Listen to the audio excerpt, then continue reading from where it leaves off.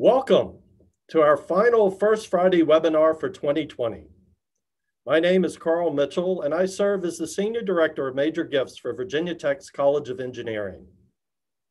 Myself and our speakers are in separate locations, practicing safe distancing, so we are all unmasked for today's webinar. Thank you all for joining us today. This fireside chat-style conversation is sure to be engaging, entertaining, and enlightening for everyone watching. As other programs we've hosted this year, guests today are joining us from California to Florida and Ontario to Switzerland. The ability to connect virtually with so many Hokies around the globe through this program series has been a true positive experience, especially in contrast to the physical distancing of 2020. I know my colleagues have a great set of programs lined up for 2021 as well, so we look forward to seeing you then. Just a couple of housekeeping items before I turn the program over to our guest speakers. We are monitoring the chat feature in YouTube, and we will leave time for Kevin and Julie to answer your questions following our planned conversation. Please feel free to submit a question at any point during the program, and we will add it to the list.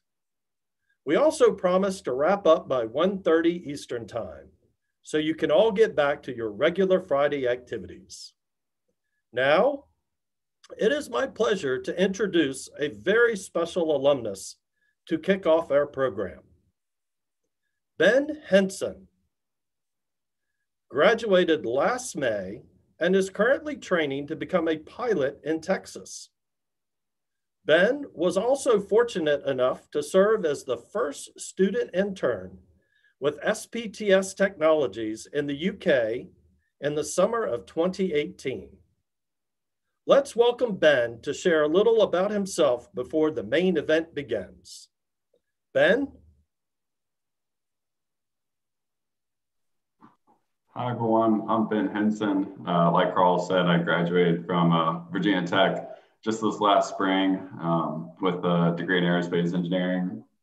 I was super fortunate to work with Kevin Crofton at SPTS after my sophomore year of school.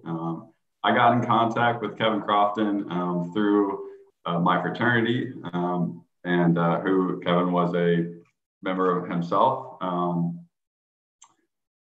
super grateful to be able to work with Kevin. It was a fantastic experience of being able to work not only for a, just very fantastic company, but also be able to have the, international, engineering internship experience. Certainly just fantastic experience.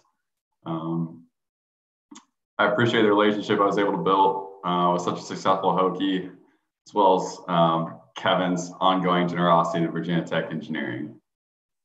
Currently right now, like Carl said, I've graduated and I've kind of switched gears from engineering to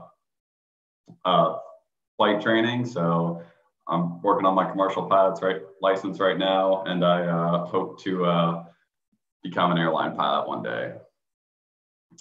I'm pleased to introduce our honored guest today. Kevin Crofton currently serves as CEO of Comet Group based in Bern, Switzerland.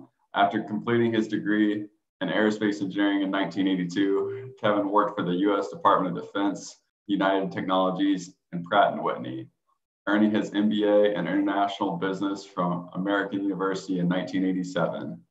In 1994, Kevin saw a great opportunity in the semiconductor industry, which led him to a 14-year progression with SPTS Technologies. One of the things I appreciate most about Kevin is his love for all things Virginia Tech. Kevin demonstrates his Hokie passion and pride from the sidelines of Castle Coliseum to his service on the Boundless Impact Campaign Steering Committee. His career accomplishments have been recognized at Virginia Tech through introduction into Aerospace and Ocean Engineering Department and the College of Engineering Academies of Excellence. Kevin's generosity was honored in 2016 with the naming of the Kevin T. Crofton Department of Aerospace and Ocean Engineering. Hosting today's conversation is Julia M. Ross and Paul and Dorothea Torgerson, Dean of Engineering. Julie joined Virginia Tech as the first female dean of engineering in 2017 and is backed in chemical engineering, and has a background in chemical engineering. As a dean, one of Julie's priorities is to be an active partner in the conversation on how the college can scale up experiential learning and make an impact on the tech talent pipeline, both for academia and industry. She wants more students to have immersive experience with active participation in study abroad, internships, co-ops, multidisciplinary teams, and cutting-edge technologies. As a recent alumnus, I've had a great appreciation for these priorities because just being able to have the experience to work at SPTS, certainly was a part of that. Looking forward to learning much more about Kevin and his deep connection to our shared alma mater. Without further delay, please welcome Julie and Kevin. Great. Thanks so much, Ben, for the introduction. And Kevin, I'm excited about this. This is going to be fun. Thanks so much for joining us here today. It's really an honor for me to help share your story with your fellow alumni. And maybe just to kick off the program, if we could have you share a little bit about your life before Virginia Tech, where you grew up, some of what inspired you to pursue a degree in engineering. And I think it's really important to understand where somebody comes from because it plays such an important role in the decisions you make along the way. So tell us about pre-VT. Okay, thanks, Julia. Thanks, hi. And Ben, thanks for the really nice introduction. Well, I mean, some of you all know about my background. I grew up just north of Blacksburg in a little town called Fincastle, Virginia, which is really Podunk, Virginia, if y'all know it. And it's a beautiful place to grow up, but it's a farming background there. Hardworking, salt of the earth sort of stuff. And my parents absolutely instilled that into me. Both my mom and dad, basically taught us very, very early on about the benefits of hard work, and you got to persevere, and you got to do what you say you're going to do. And if you say you're going to do it, you better do it. All those, values that were taught when we're growing up, and, they lived it and they expected it. But they also made sure that we understood that we can go and do anything. And if we put our minds to it, my sister, my brother, we could go and do anything. And, I was ever so, I guess, lucky in many respects to have parents that pushed us in that way. When I was 8 or 9, I remember watching Neil Armstrong walk on the moon. And for me, that was a pivotal moment in my life. And, I watched him on this little tiny bitty Sony screen, and I was just amazed by these people and what they've accomplished. And that's what's inspired me to A, want to first become an astronaut, and B, all my interest in science. And I started looking at what their skills were and what their credentials were, and said, I'm going to follow them. It's exactly what I'm going to go do. And by hook or by crook, I'm going to go make that happen. So that's kind of like the grand scheme of things, and you go through life, and life happens to you, and you have to make your own decisions, and you got to live by those decisions. And I've been really fortunate, and we'll explore bits of that later on, I'm sure. Fantastic. So let's think about as you're moving through high school and you're getting really excited and maybe this possibility of being an astronaut someday.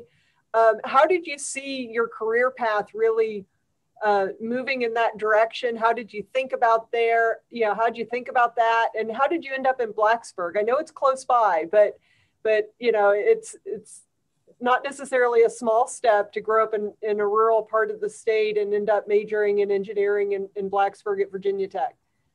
Well, you're right. That wasn't my first aspiration. Like I said, I looked at, who was Neil Armstrong? What was Buzz Aldrin's credentials? What about Alan Shepard? And you start realizing that really, I think virtually all of the early astronauts were either Air Force or Naval Academy graduates, and they were test pilots, and bar none, they were all aerospace engineers. And so for sure, that's what I wanted to do. And I was digging post holes with my dad one day, and I told my dad, I don't want to do this for the rest of my life. He goes, well, what do you want to do? I said, I want to be an astronaut. And he said, I said, I want to be like Neil Armstrong. And he said, Kevin, if that's what you want to do, you go do that. And your mom and I will support you in any way possible. And, I went for an Academy nomination. I was always the second alternate, not the first. And I put all my eggs in those baskets, and I wasn't selected. And it left me in a situation where, wait a minute, what am I going to do? And how am I going to be an astronaut if I can't go to the academies? And I started researching schools that I could A, afford, and B, get into, or afford is the most important thing at that point. And I started looking for what schools had close ties to NASA. And, it turns out that Virginia Tech had an incredible association with NASA, and doing all sorts of research for Langley. And I just thought, wow, they got an aerospace program. I'm going to there. I'm just going to go there as quickly as I can get accepted. So plan A didn't work. So now you got to start working on what your plan B and plan C and all that sort of situation might be. I guess that kind of summarizes it, actually. Yeah, that's why I came to Virginia Tech. Yeah, that's fantastic. And I really appreciate you sharing that story with us. And for our students, it's so important to understand that, plan A doesn't always come through. And for most people, their careers are not maybe the straight, narrow trajectory that they thought they were going to be at some point. They take very interesting, twists and turns, and as you make decisions along the way. So I love hearing about, what worked the way you wanted it to or thought was going to, and other things maybe that didn't, and tweaked your path a little bit that helped you land where you are today. Yeah. As you think about your time at Virginia Tech, I'm really curious about a couple of things. One, what was really memorable to you here as you look back at the experience? But I'm also curious, maybe, what did you learn at Virginia Tech that maybe you didn't realize at the time was all that important, or maybe it didn't make any impression at all, but now when you reflect back on it, you realize how important that learning really was? Gosh, look, Virginia Tech opened up so many doors for me. Okay, remember, I came from a really small place, and the first thing you do is you hit the ground in Blacksburg, and you're exposed to people that come from a very different walk of life, very different backgrounds, completely, in many cases, different educational experiences. And so right away, you're immersed in this wonderful environment that is all about learning, and all about learning. And just getting that exposure was the very first thing that I remember going, wow, that's awesome. But then you start thinking about your time there. I mean, like I was asking some of y'all earlier, how's the weather in Blacksburg right now? I remember those crazy, cold, wintry days on the drill field. I mean, the frozen tundra was terrible. So I remember those days. I remember how challenging it was to be in the engineering program at that time. I mean, it was a sink or swim scenario quite often. And, I remember those things quite vividly. And, we started talking about, Ben mentioned, he said, I was in a fraternity. Yeah, I was lucky to be in a fraternity that Kappa Alpha that also had a bunch of good friends that were in the engineering programs, and we were able to help each other, which right away gives you the idea you're not the smartest guy in the room, but if you get in part of a good team and you work together, you can start accomplishing really, really interesting things together. You can't do it alone. For sure, you cannot do it alone. And I learned that very, very quickly at Tech. I wish that I learned it even faster at Tech. It took me a little while for that appreciation to sink in, but y'all have heard me say I know I'm not the brightest chap in the room, but I'll figure out a way to get through. And maybe that's the most valuable lesson that I got from Tech is you have to persevere. you have to knuckle down. You have to work your way through it. And yeah, there were times when I wasn't sure I was going to make it through. In fact, there were times when I was sure I wasn't going to make it through. And I was fortunate to have some professors that were great, encouraged me, and good friends that helped as well. So, it's all, I don't know if that really answers your question completely, but, and then I guess maybe the other thing I would say in terms of the coursework, what I loved the most was the lab work. Theory, not so great. Lab work, fantastic. I love the empirical data collection experience. And for me, that was the most important. And I loved it. Absolutely loved it. Fantastic. And I have to share with y'all, I can completely relate to many of those things that you just said as I reflect on my own experience in engineering school. So Kevin, you finished your degree in 1982. Where did you go from there? What came next for you? Yeah, so I, as I think Ben mentioned it, I worked in the Department of Defense. I did some work with the 5th MEU in Camp Pendleton, and I was responsible for 2.75 and 5-inch rockets. Because by the way, what I really liked at Tech is I was really interested in the propulsion aspect of things, still thinking about space at some point. So I spent some time purely in the Department of Defense, and then I had the opportunity to go to United Technologies, a division of Pratt & Whitney, as a matter of fact. And, that was really 10 years of my life in the aerospace industry, and it was fantastic. I was involved in really interesting programs. It was also during that period of time that I realized I'm not going to be an astronaut. My eyesight, as you can tell, had started to go wrong. And in the 80s timeframe, you had to have uncorrected 20/20 vision. That was a prerequisite to get into the astronaut corps. That's not the case now, but back then it was. So I went to United Technologies, and I was responsible for the propulsion system that's used to launch the inertial upper stage out of the space shuttle. So that was used to launch Galileo and Magellan and many of the geosynchronous satellites that are still up in space today. And I was still trying to find a way to get DNA in space, right? I mean, I'm gonna find a way to be in space, and I can say this now, and I've said it before, but probably I would have gotten in trouble. Well, for sure I would have gotten in trouble years ago, but it's beyond I think any area where I'd be under control. Some friends of mine and I, we snuck into the rocket fab, and we cut hair off of each other's head, and we spackled it to the side of a filament wound case, which ultimately did deploy a satellite. And so I can say with all sincerity that I do have DNA in space.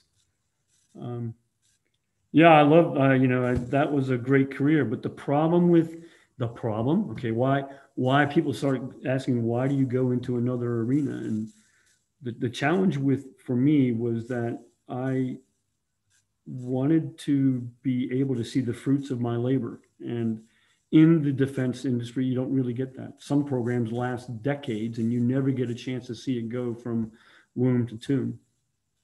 And so I always wanted to be in business in an area that was going to be fast churn, which was why I went to get an MBA. And I got my MBA really as a defensive measure.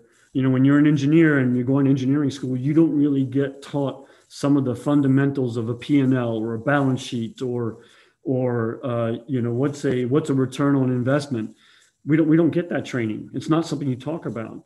And so you get into these programs at United Technologies and at others, all of a sudden the finance people are controlling your life and you can't have a dialogue with them. And they're just running around you, So out of pure defense, I got my MBA. That's why. And from there I jumped. I started making other changes in my life. I can tell you the MBA was a piece of cake. because the training that I had at Tech, I got to go right back to that and say it. We were taught how to think through problems, how to articulate answers, how to be curious. We also had to learn an awful lot of information at one time. So the MBA course was quite straightforward, actually, but it was fun. And now I can talk to them. Well, okay, I can talk to them that way now anyway, but it took a while to get to that point, that's for sure. So, Kevin, as you describe all of these experiences, you really seem to set your mind on something and just stay laser focused on accomplishing whatever that is. And it goes back to that description of growing up, right? And the hard work and staying focused and doing what you need to do to be successful. How did all of that play into your move across the pond? What made you make that sort of international jump? Yeah, I think thanks for that question. So when I was in San Jose, California, which is where that rocket motor fab was, when you look down over the hill into the Silicon Valley, there were three things going on. There was the human genome experiment was just starting. The bioengineering industry sector was just starting. And then you had the semiconductor industry. And I don't know, I can't even spell genome. I can barely say it. I didn't want to have anything to do with blood and medical stuff. That kind of wasn't my cup of tea either. And so I'm thinking semiconductors, and it's going like crazy. And it's at that time it was an industry that was still growing. And so I had an opportunity to leave, and I did. And so that's why I joined the semiconductor space. And when you fast forward, I'll try and do it relatively quickly. I had the privilege of joining a company called Lam Research, which is where I cut my teeth in this industry. And I had mentors there that were willing to teach me how to run a successful capital equipment business. And they were very willing. If you were willing to listen, they were very willing to teach you. And I was privileged in that. And over that course of a career at Lam, I had met several people, one of whom creates his own company, buys another company in the UK. He calls me up, he says, Kevin, hey, I just bought this company in the UK. They do plasma etch applications. He says, I know you're at Lam, but wouldn't you like to go do something different? And, I was at a change in my life, and that's a euphemism, guys, for I had gone through a divorce, and I was free and easy, and I had a chance to move. And so I had this opportunity to go to the UK and help create a business that ultimately became wildly successful. But I've always had wanderlust. I've always wanted to travel. I always like seeing new places, new people, new things. And this was perfect for me. Absolutely perfect. And that's why I came to the UK, and that's why I'm progressively in Central Europe as well. Yeah. I love how your sense of adventure has really sort of played into the decisions that you've made throughout your career. And, you may not have been able to visit outer space, although now we know that perhaps your DNA is in outer space. But we're curious about, the sense of adventure, how it's taken you around the globe. I know you travel a lot. How do you do that? How do you get around the world so frequently? What do you enjoy about that kind of work? Well, gosh, yeah, you're right. I think pre-COVID, I was on a plane somewhere internationally about every other week. I think I've circumnavigated the world, I think 250 some odd times. So I got a lot of miles on me, that's for sure. I think that first of all, in this particular industry that I'm in, think about this Zoom meeting, or think about anything that has to do with artificial intelligence, or anything that has to do with big data and data gathering and analysis. Well, the demand is incredible. And so my company, or my companies that I've been involved with, have been about how do you produce more and more semiconductor devices. And those devices are being fabricated primarily in Asia. And those customers always have problems. And it's all about relationships. And for me, it's just, okay, head down, butt up, keep moving. And get on a plane, go talk to customers, see what their problems are, understand what their technical needs are, come back home, tell the guys and gals in the R&D area, these are the things that we need to think about. Not what you want the product to be, but what the product has to be. And I get a thrill out of it. I get a thrill out of problem solving. And if we're helping our customers be successful, we're going to be ultimately successful as well. And that philosophy has served quite well, actually.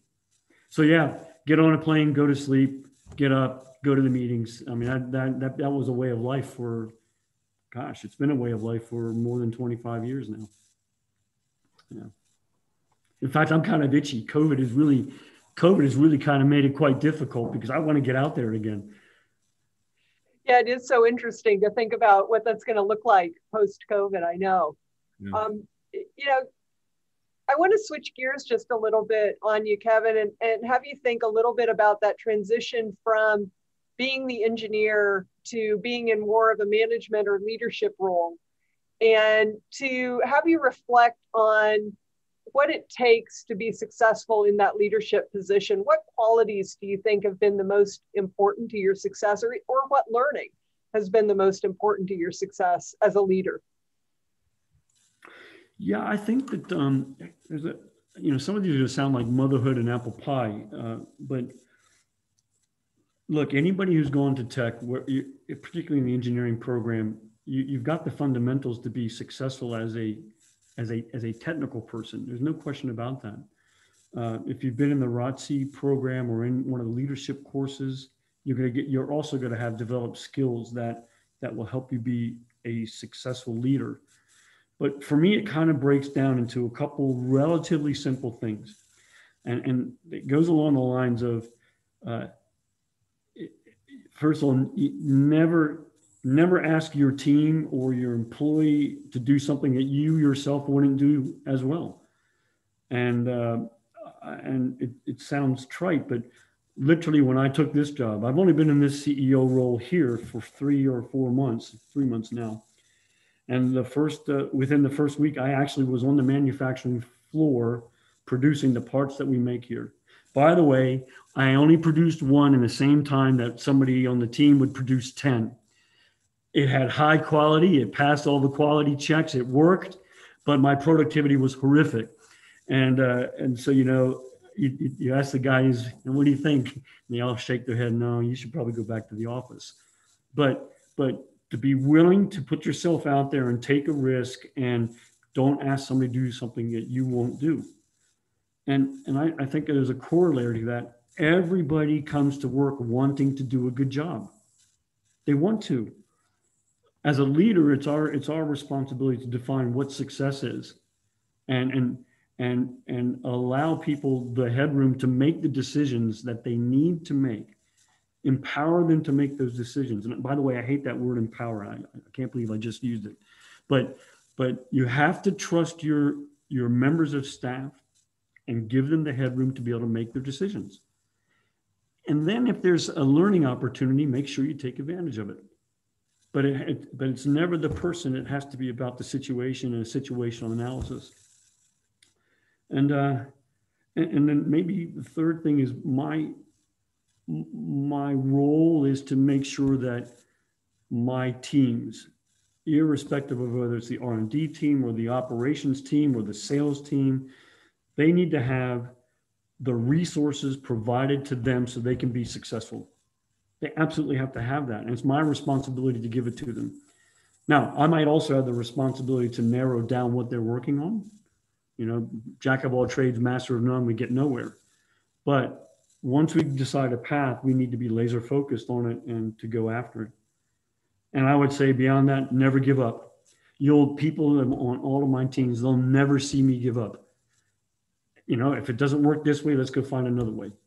And give it 24 hours, because if it's bad news now, 24 hours later, it won't be as bad as you thought it was. So a lot of it's lead by example from my perspective, Julia. Maybe that sounds old school, but I really embrace that myself. Well, I love how, in your description of all of those things, you're really so self-reflective. And in my own experience, what I've seen is that many of the best leaders are those that really are very self-reflective and understand what they know and what they don't know, and when they need to learn new things and make adjustments. And I hear that in all of the comments and all of the things that you're saying from you. Yeah, I mean, life isn't always a bed of roses.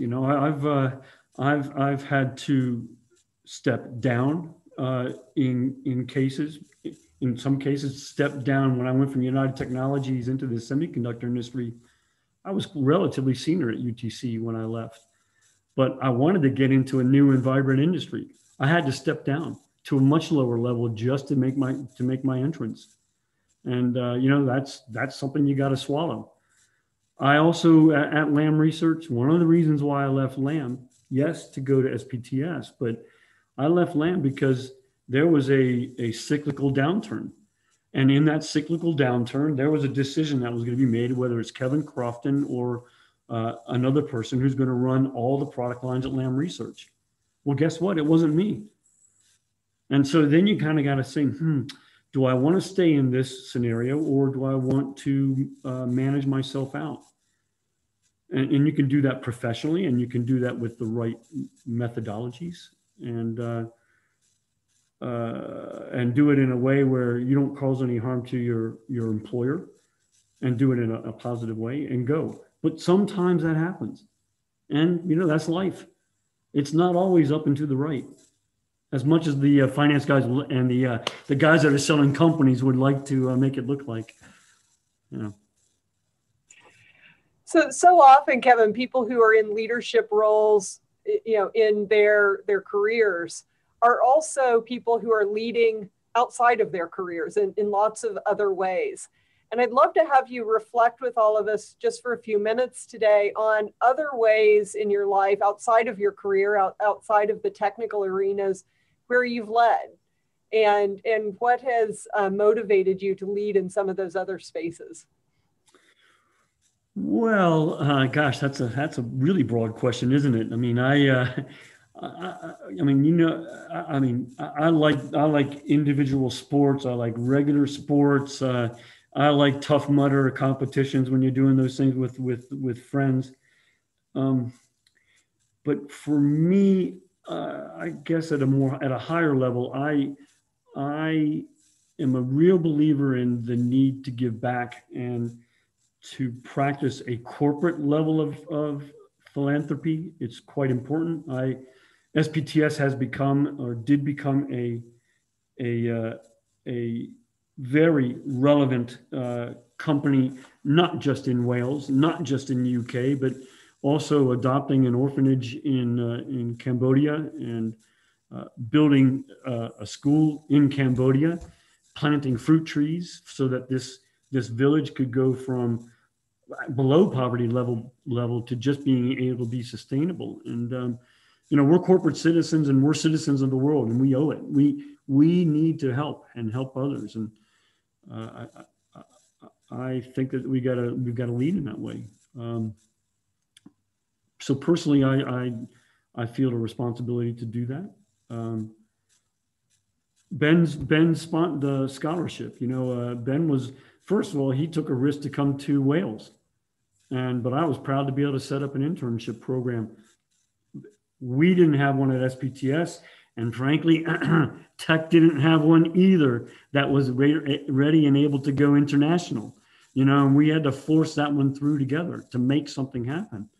And now, I don't know if they have kids there now, but we've had, I think, 7 or 8 interns there since that program started. We're going to do the same thing here. You watch, we're going to do the same thing here at Comet, which will be quite specialized, but we're definitely going to go find a way to do it. So I try to get out there and try to make sure we sponsor different programs, kind of walk the talk. Really important. So Virginia Tech and the Aerospace and Ocean Engineering Department in particular have really benefited from your personal success and your generosity and your spirit of giving back. Could you share how you made the decision to invest so much in the university? Yeah, look,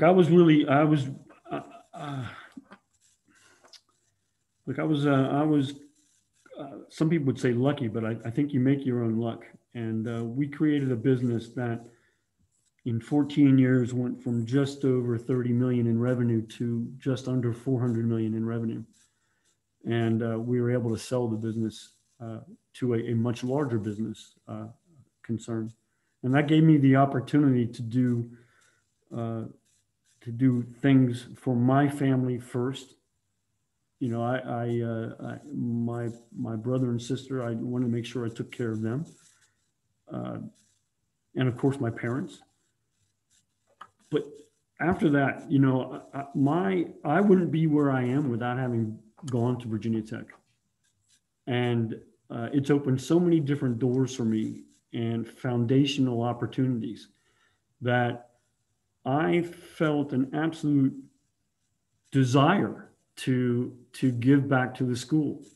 And I want people to have an opportunity to do what I did.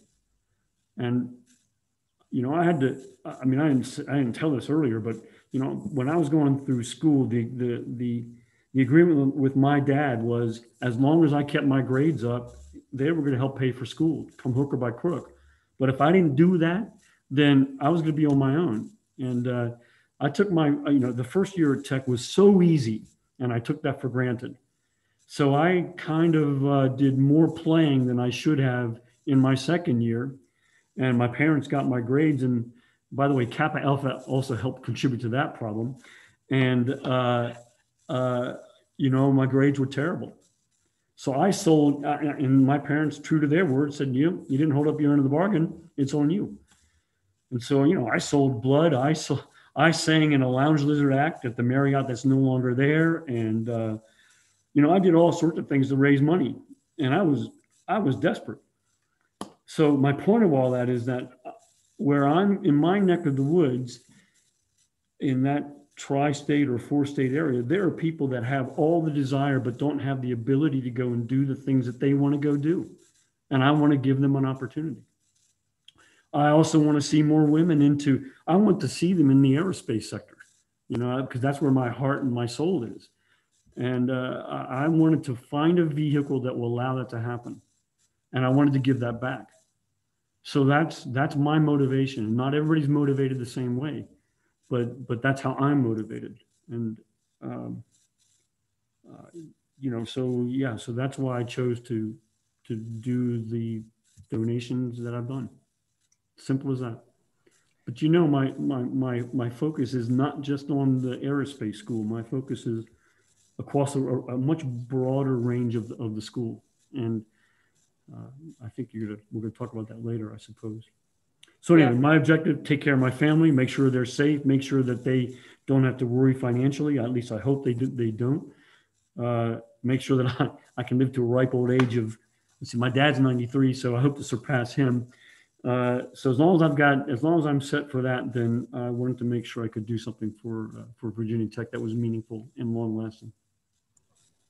Well, and we're so appreciative of everything that you've done. And I know you've heard me say it before and others have said it, that, you know, the types of contributions like you're making financially, of course, but also in mentoring our students, providing opportunities for students, pushing us as a university to be our very best, giving us feedback, sometimes hard feedback when we need it.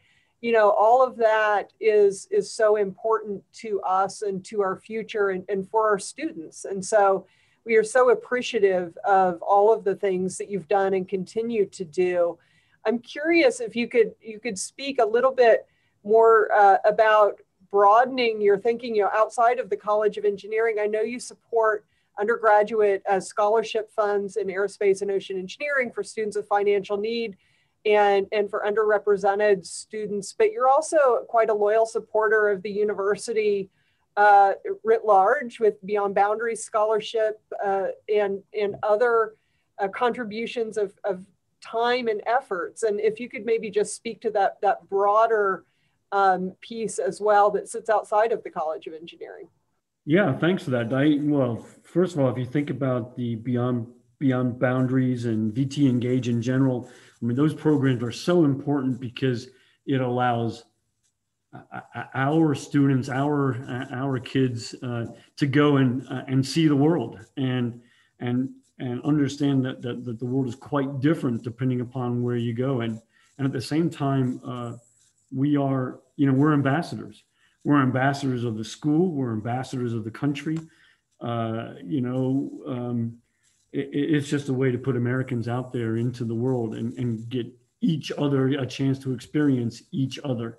And I think that's incredibly important. The more you can see of the world, the more you realize we're quite small and we need to maybe think a little bit broader. So that's why I kind of am involved in those programs. I love watching what these kids go do. I particularly like the civil engagement. The civil engineering programs that were going on in the DR. That was great. Love to see that happening. I like to come back to tech and give lectures every now and then when you all are willing to have me. I like doing that. I try to give my time to that whenever I can. I just try to anything that's worthwhile. Hopefully it's value added. It'll be interesting to see if we get any questions later on. So yeah, I think it's a legacy. I think it's something that we need to do, and I like doing it. Fantastic. Well, we are starting to get some questions come in, so I think I'm going to go ahead and move us maybe to a final question that I'm going to pose so that we can get to some questions from the audience as well. And maybe to have you reflect on the future a little bit. Think about the future with me, the future of engineering education, or maybe the education broadly. You started by talking about, watching Neil Armstrong and men on the moon. And today we're talking about going to Mars, and we're talking about commercial space travel and all kinds of exciting things that certainly I couldn't have imagined when I was in college. And I'm guessing you feel the same way. Sure. Maybe just to wrap it up, this first part of our conversation, what do you think the future holds for engineering education? What's exciting to you? What do you see in our students, perhaps? I just want to leave that open as a really broad question to see where you'd like to take it. Yeah, I mean, first of all, look, education is so dynamic. It's changing so quickly about how we deliver new and enriching experiences, which is really amazing to see. Even the last 5 or 6 years, just going back to campus and seeing what's been happening. The Ware Lab did not exist when I was in school, as an example.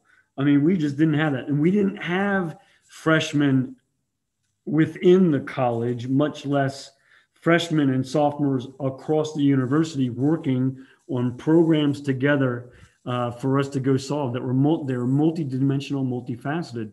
So just that educational experience to today has changed so much. I mean, it's thrilling. I wish I could be a student again. So where's it going to go? Well, I think that we're going to start seeing probably true cross-university learning courses. And I would suggest perhaps even as much as saying the Virginia Tech School of Engineering having a real relationship and learning opportunity with the Polytechnique, for example, in Toulouse, or with the Einstein School here in Bern. I mean, I think it's going to come to cross-university curricula, and I think you'll start to see that merging. I think that there's going to be much more self-guided learning as well.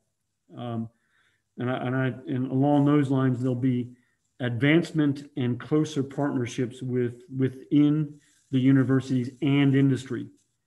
So, because we're desperate for people that are interested in doing something in our field. We want to have relationships with universities so that we can hopefully have a pipeline of folks that would love to come and continue to work for us afterwards. That's going to be really, really important as an educational opportunity.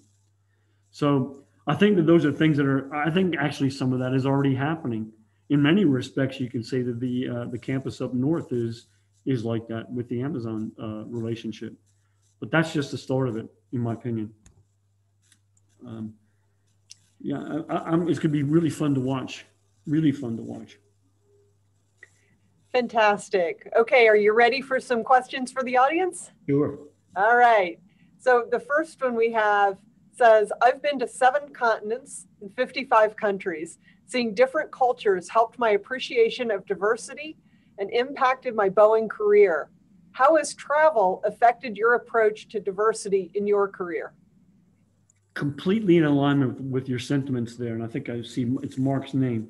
So, so Mark, thanks for the question. And for me, it's, first of all, I guess I would say you realize that we're all really the same.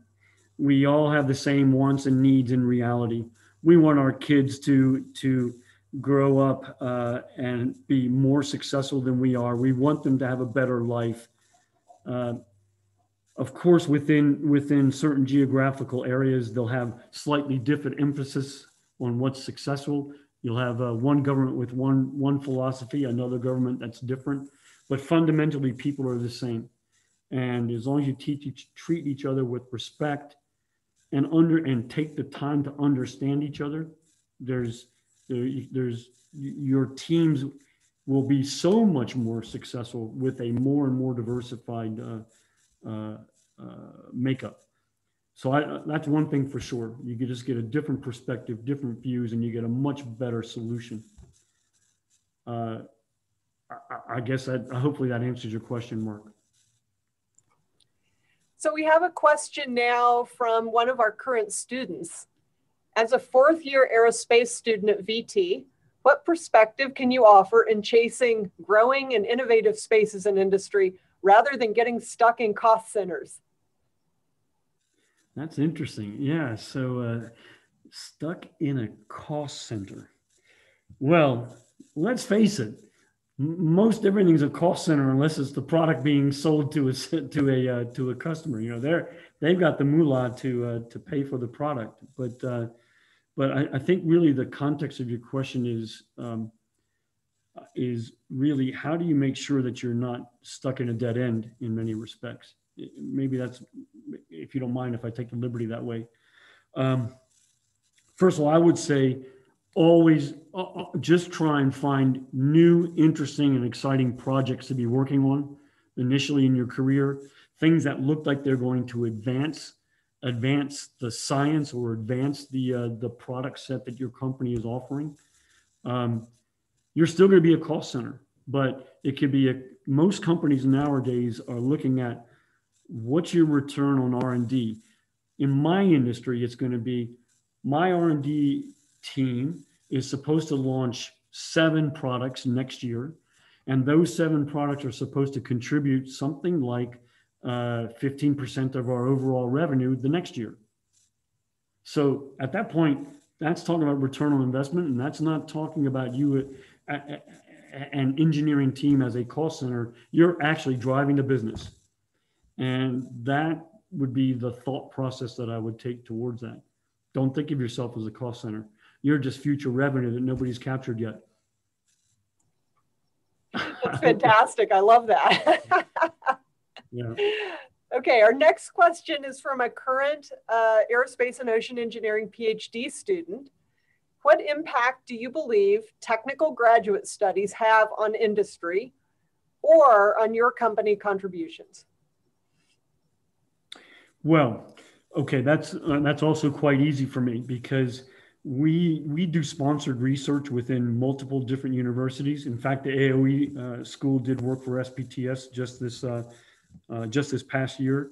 We industry, unless you're a huge conglomerate, doesn't have the finances and the wherewithal and the skill set to be able to do modeling, for example. whether it's a plasma sheath modeling or modeling of, in our case, what was a product that was depositing material and using a louvered ratcheting system to actually agitate a liquid. Well, when you look at it on a small scale, that's actually in some respects an airfoil or a water foil, if you will. Tech modeled that for us. We couldn't do it. And because the software is too expensive, we didn't have the competence internally to do it. My point is that fundamental research, fundamental technical investigation can occur in the universities in a safe environment that allows industry to move forward. And there, particularly in the semiconductor industry, there are loads of examples like that, just loads of them. So I look at that as graduate studies having a direct impact on how we risk mitigate technical problems. And that's the type of solution set we get out of the universities. Okay, I think we have time for about one more question, and I'm going to focus you towards the future and ask you, I know you're in, a pretty new role in your career now, but what's next for Kevin Crofton? What do you still want to do in your career? As you look to the future, what do you still want to accomplish? What do you dream about now? Is it still space travel, and maybe you're still going to get there? What's the future look like for you? Okay, on my own personal dream, for sure, I'm going to be one of those going on the commercial flights. I might want to see a few more flights take place before I jump on that bandwagon, but no, that's definitely something that I will take advantage of. I had to ask because I suspected that might be what you said. Definitively, I will do that. I had the pleasure of meeting Richard Branson a couple times, and I've told him I want to take a trip on his endeavor, and he says, "Yeah, Kevin, you could probably do that." He says, "But I suggest you give it a few years." So I'm going to take that as proper advice. But I will do that. Look, I've just joined a new company. It's an incredibly, really good engineering team. Really good technology, and I'm saying technology, not necessarily all great products. It's profitable. It could be wildly profitable. And so my objective is to, really help this company be so much more than it is already. And so that's kind of a 5-year plan. And maybe in 5 years, that's when I can take my trip. Yeah. Well, and we're going to keep pulling you in to do things at Virginia Tech as well. So I hope so. Yeah. Thanks for that, Julia. Yeah. Absolutely. Well, listen, thanks so much, Kevin. This has been a lot of fun, and it's been really fascinating to learn about your story and just learn about the different twists and turns and steps you've taken to get you to where you are today. And I so appreciate your willingness to spend the time to share that with all of us today. So let's go ahead and end this part of our program. And Carl, I'm going to send it back to you. Oh, thank you, Julie. Hey, thank you, Kevin. Thanks, Julie. Hey, Ben, thanks for joining us from Texas. Kevin, we really appreciate you sharing your experiences with all the other great Hokies that have been on here today, watching live through YouTube. The great thing is we've captured this via recording. So for those who weren't able to join us today, they're going to be able to come back and hear this as well. I want to thank all of you who have joined us live today and hope that you are leaving this as inspired as I know I am. Kevin, when you and I first met back in 2014, and we shared some stories about both having grown up on small farms and coming to Virginia Tech and then opening the world, and then I listened to what you had accomplished at that point, and having worked with you since that time and seeing what you continue to accomplish personally and professionally and everything that you've given back, I've got to tell you, you are still truly one of the most inspirational individuals that I think I have met in my life. So thank you very much. Thank you, Carl. Julie, It is fantastic to be a part of your team and work with you and work for you. Your leadership of the College of Engineering has been thoughtful. It has been steadfast. And even though 2020 has given us a few challenges, you have turned those into fantastic opportunities. So thank you for giving of your time to be a part of this. Folks, our alumni relations team is working hard to finalize our list of spring programming series, and hopefully we will bring you more exciting programs just like we did today. From what I've seen recently, I know they're going to be fantastic and they're going to be very exciting. If any of you have any questions, please don't hesitate to reach out to us. And Robin Stewart is always available to help you to get to the right place if she doesn't have the information at her fingertips. Her full contact information is posted in the YouTube chat, but her email is robines, that's ROBYNES @vt.edu. We thank you all again. I hope you and your families have a happy, healthy holiday season, and we look forward to reconnecting in 2021. Go Hokies!